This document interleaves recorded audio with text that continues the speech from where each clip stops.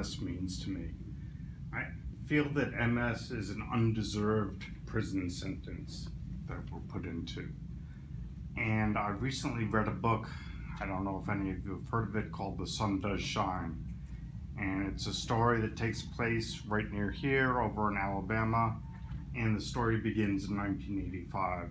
And that's the year I was diagnosed with multiple sclerosis. It's the story of Anthony Ray Hinton, who was a black man in his early 20s, and he's arrested for a crime he did not commit.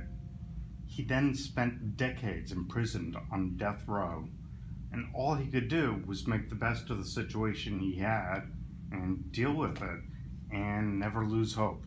Well, after 30 years, he was found innocent and released back into society.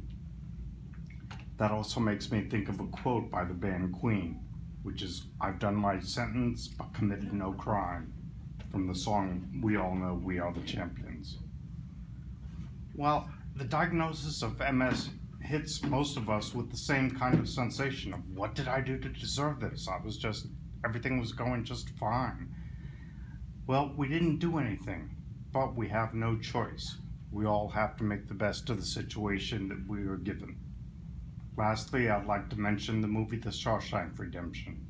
Morgan Freeman's character, whose name is Red, after spending decades in jail, at the end of the movie has his parole review papers stamped approved.